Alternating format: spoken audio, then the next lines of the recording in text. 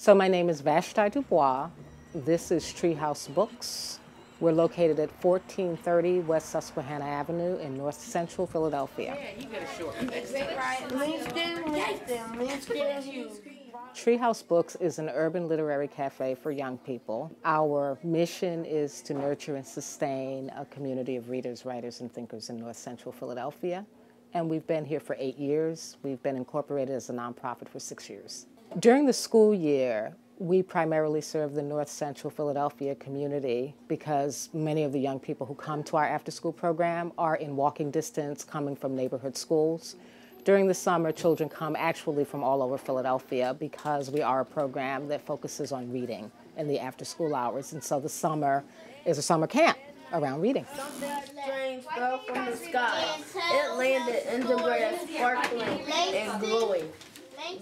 Actually, Treehouse Books really did start as a used bookstore, and it evolved more into a drop-in sort of after-school program where there was homework help and some arts and crafts and writing, because there's a lot of influence from New City writing at Temple University. But it has since then evolved into an after-school program that really does focus on reading and making sure that reading is a fun and wonderful activity for young people. We're not a school, we're not trying to be a school, we're actually trying to inspire a love of reading in our young people.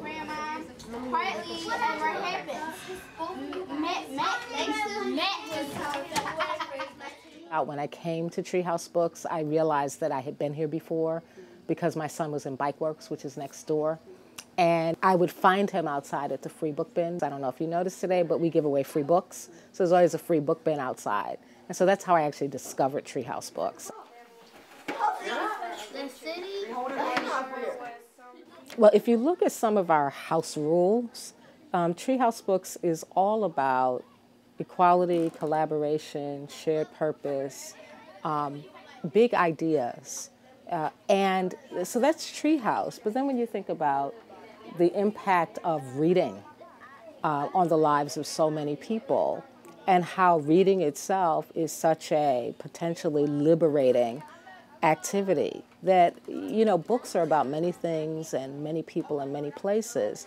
So if you become an avid reader, if you become a place that actually houses this, you actually are a place that's most representative of all of those ideas: tolerance, equality, freedom, because that's what the ability to sort of read and share stories represents.